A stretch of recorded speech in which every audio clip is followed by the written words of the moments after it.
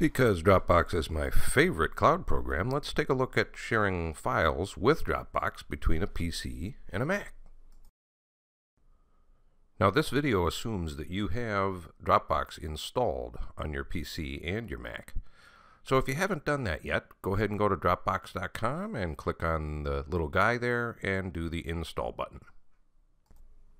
Here we are on a Windows 10 computer, adding a little data to an Excel spreadsheet. Then we're going to click that Save button. Next, we're going to look down at the system tray, and you'll see that little sync icon comes on for a second. And then it goes away, and that means all is well with Dropbox. And here we are on the Macintosh. Going to open up that Excel spreadsheet. Just a dummy, just to show you adding data and making changes and then saving. All right, next we're going to go ahead and click on that floppy icon. Then we're going to look at what's comparable to the system tray with Mac. And you're going to see that little sync icon. It's not going to be blue, it's white. But that's the process.